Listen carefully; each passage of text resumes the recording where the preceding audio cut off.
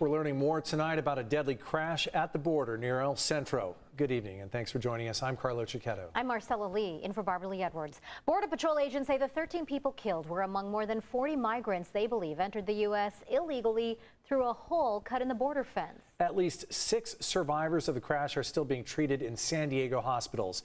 News 8's Heather Hope has an update on the investigation. Carlo, Marcella, we're getting a closer look tonight at the 10-foot-long breach at the border wall that agents in El Centro say smugglers used to sneak in dozens of migrants yesterday. One SUV burst into flames. The other, carrying 25 people, crashed. Construction crews got deep down in the trench at the very spot where there is a hole in the border fence east of Calexico.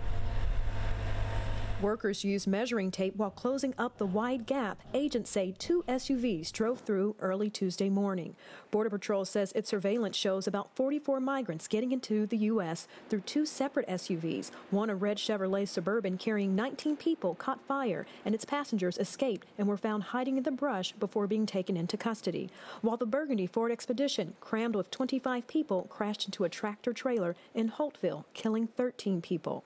We have been able to identify 10 people of Mexican origin who were deceased in the accident. The Expedition's 22-year-old driver is among the dead. 6 survivors of the crash are being treated at trauma centers in San Diego. The 68-year-old big rig driver, Joel Beltran, is recovering in the hospital. Investigators say the SUV had 2 seats in the front, but all of the other seats were removed from the back to cram in more people. Some of the victims were ejected from the vehicle.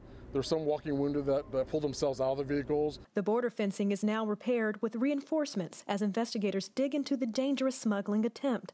Our border is no stranger to breaches. Just 10 days prior in Otay Mesa, border agents arrested 14 undocumented migrants they say were smuggled into the U.S. through an opening in the border wall there before getting into 6 separate vehicles. Immigrant rights advocates are too following the case closely. Alliance San Diego released a statement saying the tragic loss of precious life is a regular occurrence in the southern border region, often instigated by Border Patrol high-speed chases.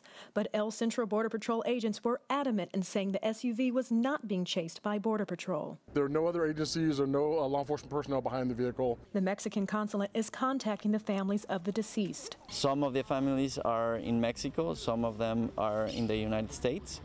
And we will help them, of course, with the process of the transfer of remains. The NTSB is continuing its investigation into the deadly wreck. Heather Hope, News 8.